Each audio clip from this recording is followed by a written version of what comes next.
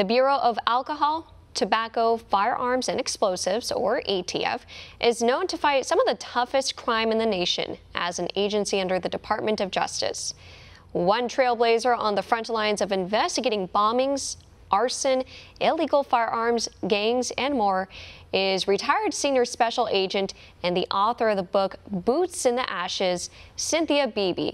She joins us now this morning. Thank you so much for joining us. Thank you for having me. You talk about how you unexpectedly became one of the first female ATF agents in your book. Tell us a bit more about your story. I was in the right place at the right time as a young woman.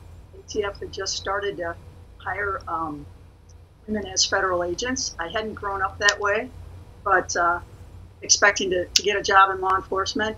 But when I saw the opportunity, I decided to apply for the job, and I was lucky enough to get it. During your incredible 27 years long career in federal law enforcement, you investigated some of the worst crimes. What did you learn as a female in a male-dominated industry?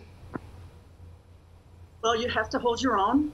I was a confident agent, which helped me very much. It made it easier for a lot of the guys actually did support me quite a bit. And then agents who didn't, you had to learn to brush them off and do your job and work hard. What obstacles were the most difficult for you to overcome in fighting crime? Well, I had to learn the job, but also once I was on my way and I knew what I was doing, it's the amount of work to build a large complex case and get other agents to work with you, which actually went well for me. But the amount of work and working hard with the other agents. And what would you say to women who are interested in becoming a part of law enforcement? It's an excellent career.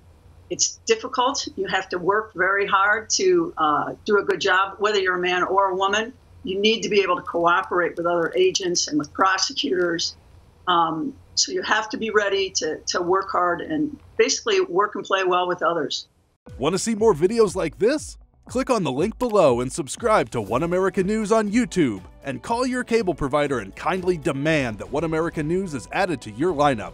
Call and subscribe today.